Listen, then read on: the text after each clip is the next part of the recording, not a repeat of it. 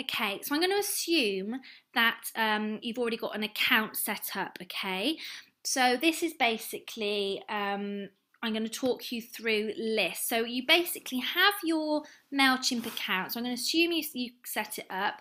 If you haven't, you just go to MailChimp.com and sign up for free. So I think it's free for under 2,000 subscribers. So all you need to do is basically fill in that information and you'll set up a new account. So I'm not going to do it because I've already got my account, but that is as simple as it is to claim your free MailChimp account, okay? Okay, so you've got your account and you're in your dashboard, which is where the central activity is. Now the first thing you want to do is you want to go in and set up a list, okay? So I'm going to delete that one because I'm going to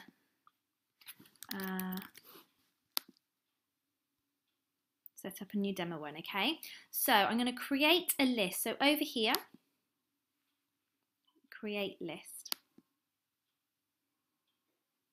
Now, what is this list name, okay? So what I would recommend is you have one big list, so your main marketing list. Now, for me at the Keepsake Company, we've got our retail customers and we've got our business inquiries list. So I tend to have two big lists and then I have lots of smaller lists depending on the different things that they've done, so that I can segment and target.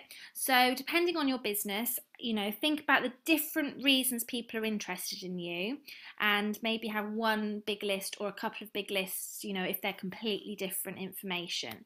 So you just want to give it a name. So I'm going to call it demo, but it could be main list, you know, and then obviously if you want smaller, you know, it could be people that are just interested in that one service that you do. So you could call it that service or something. So you can have as many lists as you want. You don't want too many because it's hard for you to manage, but you can basically merge your list later on. So if you feel that you want to split it out this way, then great.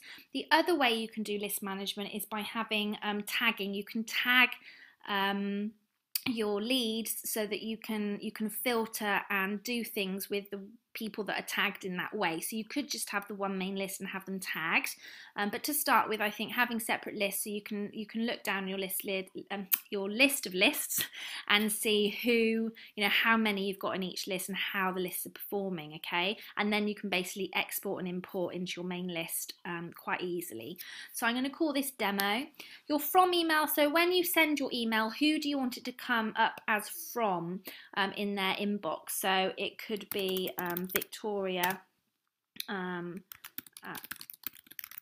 or Victoria Casewell, marketing director, whatever it is. So, oh, sorry, this is your from email address. So it could be Victoria at thekeepsake.co.uk. And then the name is what it's going to be displayed at in their inbox. You know, when you see an email, it normally has, you know, the name. So it could be Victoria Caseborn, like that, okay?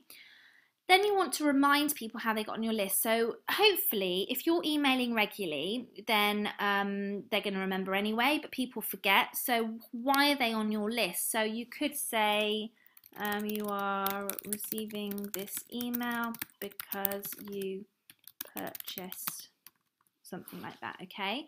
Obviously, you expand on that, okay? But I don't want to keep you while I'm just typing away. You have your contact information here. Now this has come up in my groups before that people don't want their address to come up, but it's part of cutting down spam and stuff, so it is unnecessary, and you can read their little explanation there.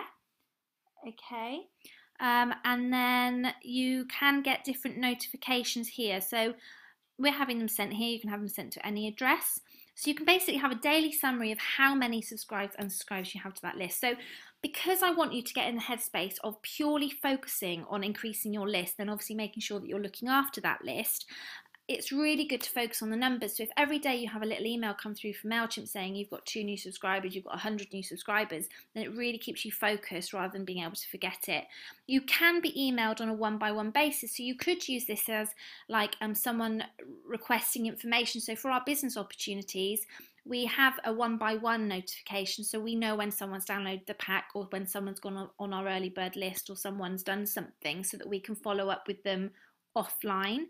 And you can be told when you get unsubscribed. I don't really know why you would want to want to know that, because you know, why do you want that into your inbox? But there may be a reason that you want to keep an eye on unsubscribes as well.